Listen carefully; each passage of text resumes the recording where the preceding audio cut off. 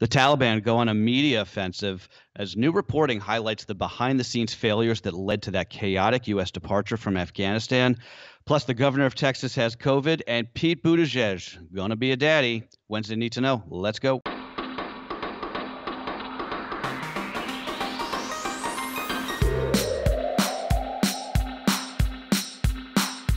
Good morning. This is Cheddar's Need to Know podcast for August 18th. And as you can hear, I am Carlo Versano, which means only one thing. Yes, you hear his little laugh there. My brother from another mother, Baker Machado, here with us today, filling in for Jill. Carlo. Baker, always a pleasure. Good to see you, Carlo. Good to see you're back in the panic room in Long Island again this week. How much longer are you there, by the way? Another week or so. Oh my God. But yeah, out here with my family. It's been very nice, I was going to say, you've been stuck in a house with, like, your in-laws, your wife, your new baby. Like, for a lot of us, that would be like a 15 on the anxious scale already. So the fact that you've survived this is amazing. Yeah, and I feel bad because every time I mention little Franny on this podcast, it's in the context of her being this like little mini terrorist. Right. But it's not fair to her. It's not fair to her. She is the cutest little baby I've ever seen. I love her more every day. You're legally and obligated I don't mean to say that, though. Yes, but it happens to be true, and I don't mean to give her a hard time on the pod. And you should see her. She's starting to get these little rolls. She's getting like that chubbiness. Oh, God. The chunky rolls are one of my favorite parts of the babies. It's too much. I just want to like eat her up. It's too much. Okay. Well, anyway, on that note, by the way, little housekeeping. Everyone who emailed in over the last day or two, I am like way behind on my email, so we will get back to you. Fear not. I'll try and get to those today. And yes, so Jill's out today. She's out tomorrow. She was going to do a little mini vacation with her husband, but I think sadly she's still in quarantine. So we're wishing her well. But yeah, so let's get to it, Baker. All right, let's dive right into the news, and let's start with another day with the latest in Afghanistan, Carlo. Having completed their offensive blitz over the last little while, the Taliban now starting a media blitz. They are moving quickly to consolidate power in Afghanistan, and they held news conferences and conducted media interviews, all meant to assure Afghans that the militant group will not retaliate against those who worked with U.S. forces over the last 2 decades, and also calling for Afghan women to join the new government. That, of course, despite its history of oppression and violence.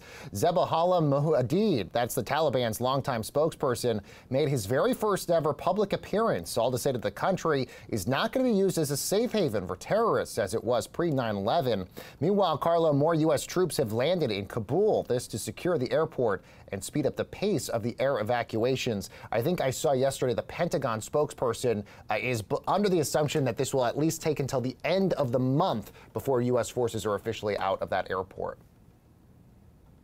Yeah, so Mark Mazzetti, reporter for the New York Times, he wrote the story yesterday that I was waiting for, which is the inside account of just what the hell went wrong with the intelligence with this, because this sort of chaotic withdrawal was an intelligence failure as much as it was a failure of execution. And you always have to take these kinds of stories, these like behind the scenes TikToks, take them with a grain of salt, because it's usually what it is just anonymous intelligence officials pointing their finger at the White House, and then anonymous White House officials pointing their finger at the intelligence community. It's all like a blame game thing. That said, if you just sort of like read a little bit between the lines, the basic gist of this article seems accurate, and I'll sort of try and summarize it here. It pretty much goes that until the summer, the intelligence assessments out of CIA were all in agreement that the Afghan government was going to fall to the Taliban, but the question was when. And until July, those assessments were that the government could hang on for as much as 18 months to 2 years.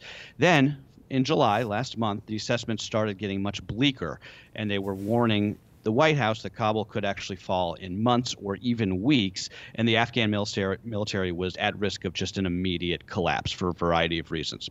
So it sounds like, again, sort of reading between the lines here, what happened was Biden was forced to make a game time decision, which was either punt the September withdrawal deadline after making such a big deal about it, going forward with it, and then give us sort of more time to secure the exit, right? Or gamble that those intelligence reports were wrong, as they have been many times, and stay the course, betting that the Taliban would abide by its promise to the Trump administration in those negotiations in Doha last year that they were going to give us some time to get out. So Biden took that bet and he lost it, clearly. He's paying for it politically. He is going to be crucified by the Republicans over this next year. If you think you saw a lot of those videos out of the Kabul airport over the last couple of days, that you're going to see a lot of those during the midterms next year. And frankly, in my opinion, he deserves it, because this was, when it comes down to it, a failure on the part of the commander-in-chief. Look, Carlo, even just a few months ago, Joe Biden was even telling the press that, the expectation here was that the Taliban was not going to take over as fast as they were, even though reporters were pressing him otherwise. So it was almost like the president, again, as you mentioned, this reporting seemed to indicate that the president knew that the Taliban was speeding up the processes here, but either way was still basically telling the American people that this wasn't going to happen as fast as it was. And by the way, again, the expectation here was that the Taliban was going to take over Afghanistan. It wasn't a matter of if, but when. But the assessment from the intelligence community basically was going to be months, maybe even years, definitely not days. The larger question now is essentially, what does the Taliban do now? What is this new sort of Taliban that we're basically now forced to sort of reckon with here? Is this the Taliban of the old, which they tell us that they're not, the one that harbors organizations like Al-Qaeda before 9/11? What sort of relationship do they have with women and girls? The reports on the ground already are that girls are not going back to school right now, that burqas are selling out all across stores. That was Clarissa Ward's report from CNN yesterday, because women apparently make up about 40% of the workforce in Afghanistan, and now the worries is that some of them are being ushered out of offices right now. Now, the Taliban is saying that they're still going to stick by their strict Muslim rule of code, but that they're trying to modernize it a little bit as well. So who knows exactly what sort of Taliban all of us are going to be getting here. Meanwhile, Carlo, let's get to some other stuff regarding all of this. The EU is preparing for an influx of Afghan migrants and could rival the 2015 refugee crisis that we saw in Syria.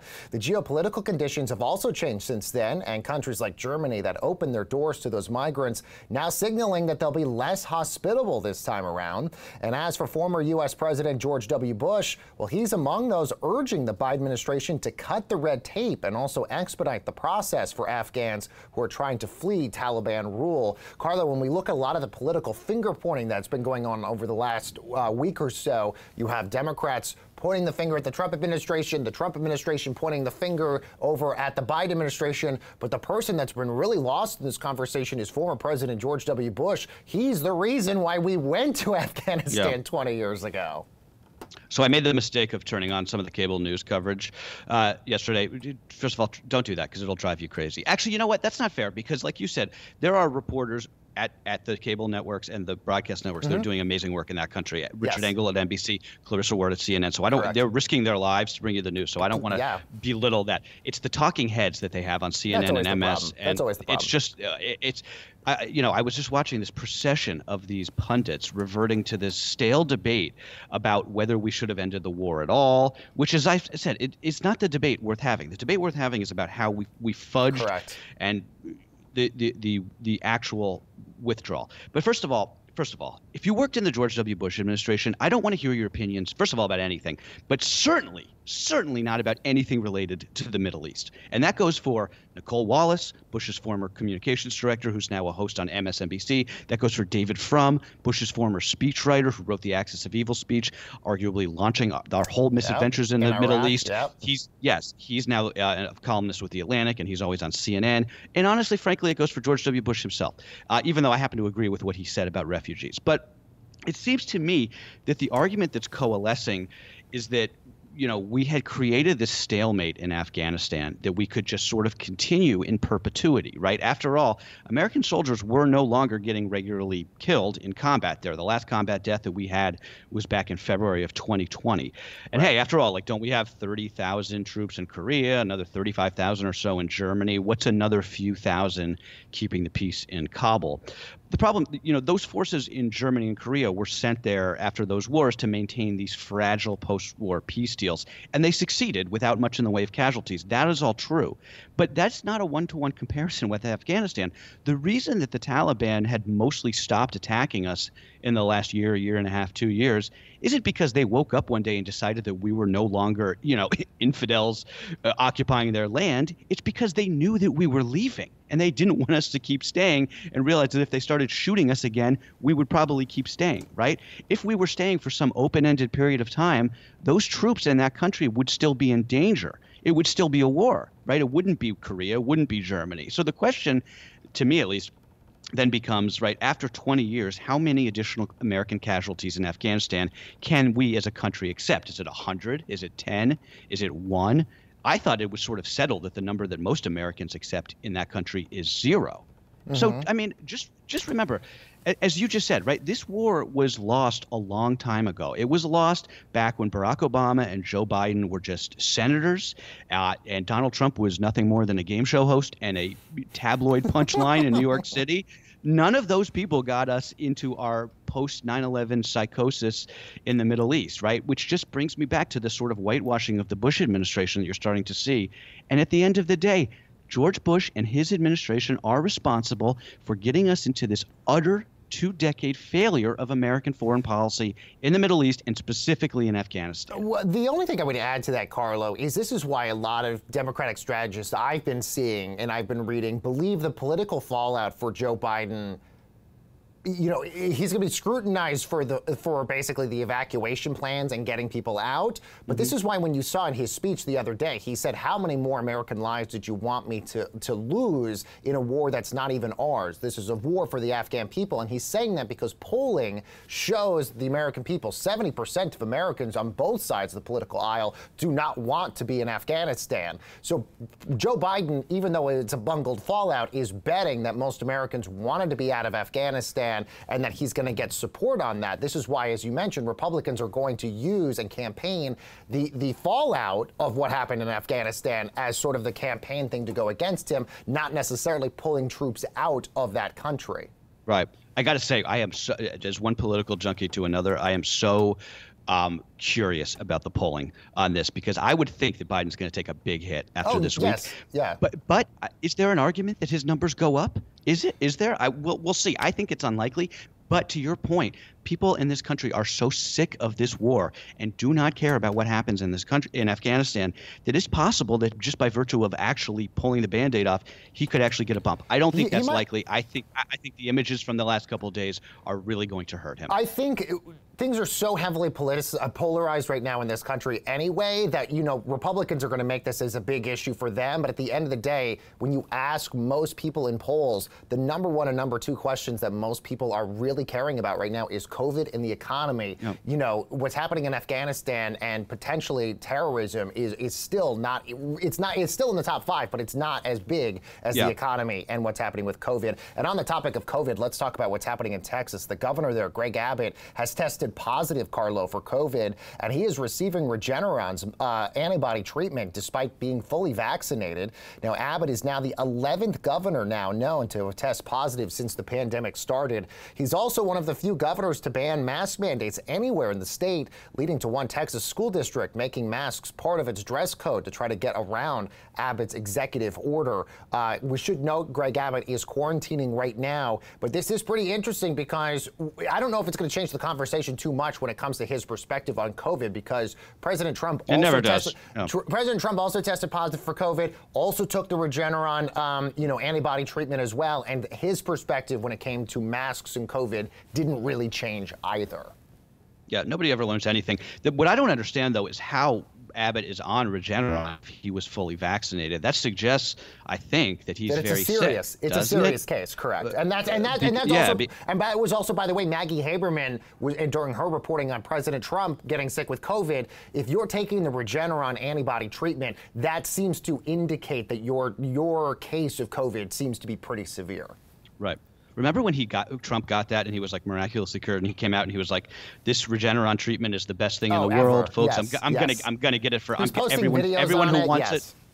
He was like, everyone who wants it is going to have it, and like it's still like $25,000, and only people like Greg Abbott get it. That was like so gross to me that happened, and like nobody even paid it any mind. It was like an infomercial. It was like an infomercial when Trump posted that on his Twitter account. I mean, how are you going to tell people that like there's this miraculous cure to this virus and I'm just going to give it away and then just not ever do it at all? Because anyway, just really quickly to say that, because I think then people then think, oh, well then COVID can't, I'm not going to take it as seriously because I already know that there's treatments out there that have saved other people. So it gives them this sort of like reassurance that they're going to be fine at the end of the day, which we're seeing now with ICU beds filling up in Texas and Florida. That's not the case.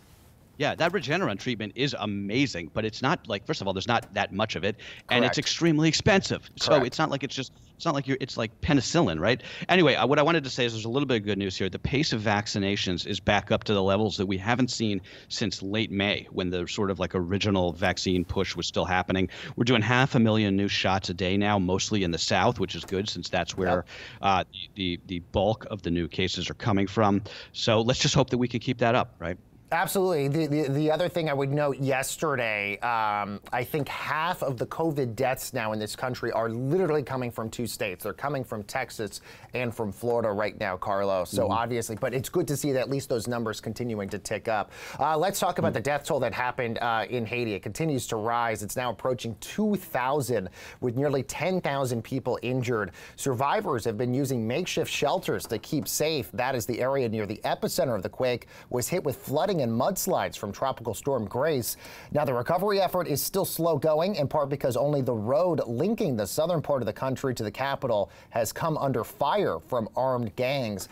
Carlo, the infrastructure in Haiti, they still haven't even recovered from the earthquake that happened 10 years ago. And the worry is that there might be bodies buried underneath rubble, in addition to the mudslides that are there. So nobody's going to be able to get an accurate death count out there, because who knows if you're going to be able to find most of the people there. And the worry is that this earthquake was larger in terms of size than the one that they had 10 years ago, which cost, you know, thousands and thousands and thousands of lives. That was one of the first big stories that I covered when I worked at NBC. And I remember, just a quick aside here, I was working on the assignment desk at NBC when that earthquake hit, and we covered it wall to wall for weeks. And just in terms of like, you know, one of the things I'm most sort of, I guess, proud of in my career is there was a story that our reporters on the ground were talking about all of the children, all of the orphans in that country from the earthquake. And somebody who was watching NBC Nightly News called us on the news desk, and they said, "We want to help. Put us in touch with those orphanages. You know, what can we do?" And they called us back a while later and said that because of that, that family was able to adopt one of those little boys from Haiti. Yeah. So that always made me feel good. But journalism for good, Carlo. Now I see why that's a good moment for you. Yes, for all the bad ones, there are some good ones. But it just shows you, I mean, these people, I know I've said it before, these just so unlucky. I know. They need so much help. And just to that end, I linked to a good list of vetted organizations that are doing amazing work in Haiti. These people need so much help, and anything you can do to help them goes a long way. The footage out of that country is just heartbreaking. Some of these people making these makeshift campsites that were then blown over from that tropical storm, just insult to injury. And I don't know what else to do, to just pray for them and to send help however we can. Absolutely, Carlos. So well said. Meanwhile, let's move to Naomi Osaka. She returned to face questions from the media for the very first time since she pulled out of the French Open back in May. That after she refused to speak to reporters. And this press conference, Carlo, also ended in tears. Back in front of the press ahead of the tournament in Ohio, Osaka took 3 questions before a columnist from the Cincinnati Enquirer had asked the tennis star how she balanced her aversion to the media with, quote, a lot of outside interests that are served by having a media platform. Osaka answered the question, but then she broke down in tears before she left the podium, all to compose herself. She has just not had a very lucky string at all with media reporters, Carlo. So her agent called this reporter a, quote, bully whose, quote, sole purpose was to intimidate. I watched this whole thing. That seems absolutely absurd to me, to be honest. I mean, this guy was asking, I think, a fair question. I don't know what his intentions were other than to get a honest answer out of her. And he commended her, by the way, about her mental health and all of that, and basically talking about that. Yeah, I just, attacking the media is like such a, I hate it when Trump does it. I hate it when Osaka does it. I hate it when anybody does it. Because it's a lazy excuse. In most cases, it's a lazy excuse. Yeah, and I mean, look, I think a lot of the sports media is kind of useless. These pregame press conferences are certainly useless. They're very antiquated, but it's sort of part of the deal, right? It's part of the deal. We in the media make you rich and famous, and you, the athlete, give us vague answers to our questions about like how you plan on winning the match or something, when they just say like, well, hard work and a lot of focus. That's how or you can just say, I'm here so I don't get fined, like that NFL player did. Yeah, exactly. Do that. I don't know. I'm sort of over her. I think I don't really. I find there's something sort of uncouth about how she has operated here as this, she's in Vogue, she's on Nike billboards, but like, okay, well, that's, you're a star, so you're going to make millions of dollars being on Nike billboards. You should talk to the media. It's not that hard. Yeah, no, it's going to be interesting to see what her press strategy is going to be moving forward, Carlo, because we've kind of seen with the Players Tribune and all these other sorts of outlets, athletes, like celebrities in many cases, being able to control almost everything about their image, from the press that they're doing to the interviews to the crafting of the story. So it'll be kind of interesting to see sort of what her media strategy is and if she does some sort of different outlet down the road. I do want to switch gears and talk about some good baby news coming out of Washington. Yes. Pete and Cheston Buttigieg, they're daddies, Carlo. The transportation secretary and his husband announced that they're welcoming their first child, noting that the process not done just yet, but that they're overjoyed at becoming parents. Now, the happy news is a marker of visibility for same-sex couples, given the fact that Buttigieg, the first openly gay cabinet member in U.S. history to be confirmed by the Senate. Incredible news for these guys. They didn't say, though, by the way, which I think I'm intrigued to see how they're the process of how they're going through this. And I'm only saying this as somebody who is also having this conversation with my husband. He just turned 40, so he's sort of having this existential crisis about sort of what you do in the next phase of your life. Do you have a kid? Do you not? And the good thing is, as gay couples, we can have that conversation because it is a big hurdle for us to have kids. So you kind of have a different mindset about starting a family than most heterosexual couples. But it is not a cheap process for gays. I mean, if you do the adoption process, we have friends that they've gone through heartbreak during the adoption process where they thought they've had a kid, then they end up losing the kid. It costs like $50,000. It's insane. And then on the other side, if you do the surrogate process, which a lot of people don't know, just finally became legal here in the state of New York. It was illegal for the longest period of time. It's amazing to me. Yeah, it's crazy. With how blue of a state this is, that we only just recently allowed surrogacy, it is also a very expensive process. We're talking hundreds of thousands of dollars to do this, because you can't add the surrogate to your insurance, so you have to pay everything out of pocket. Also, the miscarry rate is incredibly high because you're essentially putting an egg and sperm that is not part of the other person's DNA into their system, so of course they're going to try to flush it out. It is a nightmare process across the board, so I am so happy when it finally works out for people, and for Chaston and Pete, this is a great moment for them. Yeah, it's so funny, these things, right? Like I don't really have any idea about any of that. Like we just sort of did it the old-fashioned way, and it worked. And like it's always amazing to me how many struggles people have, and it's just so many of us forget about that, how easy we have it. Anyway, because so many straight couples, it's like, oh yeah, how did it all happen? Oh yeah, it was a drunk, crazy night at the bar on Saturday, and then it happened, But yeah, well, anyway, mazel to them. That's amazing news. By the way, I don't know if you read this. There was a Washington Post style section profile of Chase and Buttigieg a couple weeks ago it was like, it really made me feel for him. It was just like, it was kind of like all about how he's this kind of like fish out of water in D.C. because he's married to Mayor Pete, who is this like very much a political creature. Oh, 100%. And an ambitious one at that. And he's just kind of like hanging out, sort of like getting kind of overweight during COVID, and his pants don't fit him anymore. Right, no, he mentioned that in his tweets. I remember him saying that. And then there were like, and since you read the piece, I didn't get the chance to read it, but I remember Twitter was really making fun of them because they were making a comment about how expensive real estate and renting an apartment is in Washington. And I can't even remember how much they spent per month on their apartment, but people were like, wait, a one-bedroom apartment costs you how much money? And people are like, I can spend that much money in Washington and I have a great apartment. I don't know what you're talking about. Yeah. Well, the whole piece comes. You come away with the sense that like they are not. I don't know, that maybe they were on the outs, but obviously not, and that's great news for them with this baby. So mazel to them, and mazel to you, Baker, for joining us on this lovely podcast today, and Carlo, bringing us. Just wait until this is over until we get canceled. You won't be thanking me then. Carlo, we got to talk about some big news from Netflix. They released the first images of the upcoming season 5 of The Crown, which I'm so excited about. This one features Dominic West as Prince Charles. I think he pulls it off pretty well. Also, Elizabeth Debicki is Princess Di. Of course, if you want to see the pics, you can check out a link in the newsletter for them. Dominic West, I have always sort of had this weird crush on Dominic West, dating all the way back to The Wire. I loved him in The Affair. I don't know if you ever watched that show, although it did kind of like fall off the cliff. It was good for a little bit. The first like season, maybe second season, okay, but the rest, then it got really weird. And then I saw him at a laundromat in Williamsburg. And when you finally like see like a celeb in real life, you know, I'm gonna borrow a phrase from Tina Fey in Mean Girls. It's like seeing your teacher or like a dog like walk on its hind legs or something like that. She says that when you see a teacher out in the open. But either way, The Crown is so good. I'm so excited that Dominic West is part of it. And this is going to be a good one because I think a lot of people know the storyline about Princess Di, probably more than other parts of the Queen. So I feel like there's going to be a real connection that the audience has with this next season of The Crown because this is a moment in history that they at least lived through, that they understand.